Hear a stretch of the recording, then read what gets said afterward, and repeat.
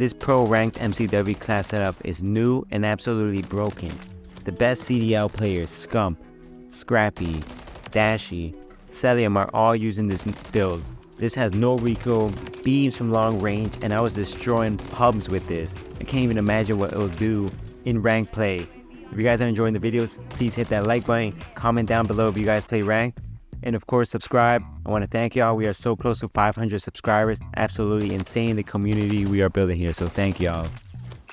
For the best MCW pro rank class setup that a lot of the streamers and CDL pros are using is for the muzzle. You're going to want to use the L4R flash hider because it's going to improve muzzle flash concealment and help a ton with recoil control and gunking control. And for the barrel, this is the best barrel for the MCW, the 16.5 inch MCW Cyclone long barrel, because it's going to give you hit scan with that bullet velocity range, aiming at a sway is going to be improved, and firing aim stability, so you're going to have no visual recoil.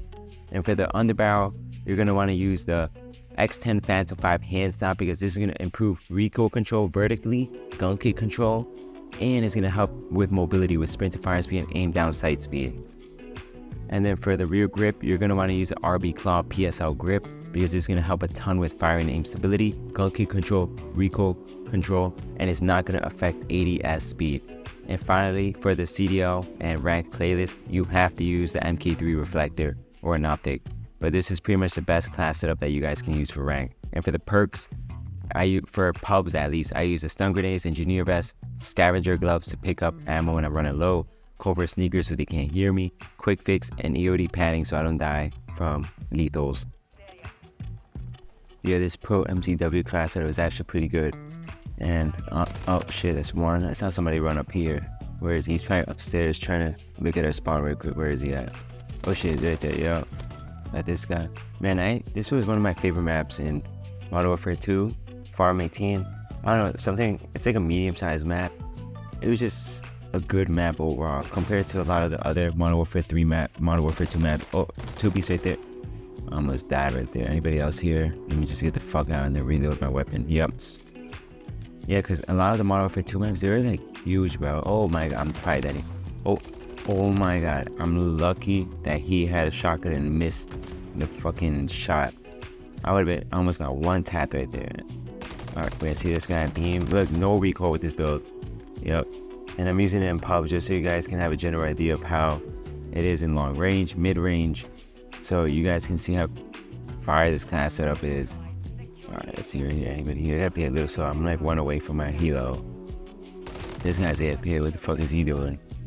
Alright, get my helo support just so you can tell me where the enemies are at. Get some few kills right here. Nobody right here. Oh, I see that guy. What the hell are you doing, bro? That's not even a good spot to hide. Alright, let's see anybody in this spawn. I don't know where. I think they're spawning by the hard point. I don't see nobody in the other spawn. And I don't know what my teammates are doing. You see those two like dumbheads just sitting over there? What the hell are they doing, bro? Oh, what the fuck? I didn't even hear him pull out, bro. What?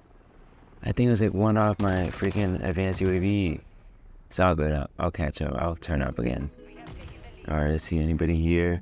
He might be pushing for the side route right here. Wait. Yo, I know that looks up. Wait, somebody else is over there. See me? Yep. Oh, my helo. W helo. And they're all over here in this spawn. Let me just sneak up on them. Somebody's above. Get this guy right. Oh, this guy's running away. You're not going anywhere, bro. This guy over here camping. Is he shooting my shit? Nope, he's still AFK. And then a guy above here. I'm gonna see if he's, oh no, he's already moving to the hard point. That's a good thing. Oh, I saw another guy far there. Somebody might intercept someone right here if you want to pull up. Yeah, that's one. I see another guy, two. Another guy right here. Three. Oh my god. Four. Fucking shit on this whole team right here. Good shit, Mythos. Alright, let's see. And I saw the new completionist camo for season 5, the new prestige camo. Bro, that shit look kind of fire, bro. But I don't know how much XP it is. If it's 300,000 or something like that, that's absolutely insane, bro. I don't know if I can do it. Or 350,000. That's way too much grinding. I might do it just for my favorite weapons, but that's it. Just because I already have, you know, pretty much obsidian on it. But if you're starting from scratch, Jesus, GG's, bro. Good luck getting me to grind it. I'd rather grind another mastery camo, do a whole bunch of challenges for different weapons and then do a whole new one. Personally, that's what I would rather do. But yeah, in Modern Warfare 3, there's gonna be like a new season coming out. Of course, I know you guys heard it, and I think I said in my last video about the south shading. Finally, I saw pictures and know what they meant. It's almost more of that Borderlands type of shading. If you guys don't know what Borderlands is, it's pretty much like an FPS shooter, I believe. Not sure if it's an FPS, but it's a shooting game. You can Google it. It's wallbang. Oh shit, my helo killer. But it's gonna be, I feel like it's gonna be a nice variant to add. A swarm right here, yeah, 15. It's gonna be a nice variant to add to, you know, Rust, Ink House, Shipment, just to kind of switch up the pace right here. What the hell is this guy doing? This is when you use helos, bro, because people get so hyper fixated on them. They lose their freaking map awareness, situational awareness, and you just get easy kills. So as long as you have, you know, situational awareness. This guy's been like, oh, what the hell is he doing? Waiting for someone to pull up? There's somebody over here? No. But yeah, so they're adding the new stash house, gonna be called Ink House. The new shipment map, or I'm not even sure what the shipment map is called.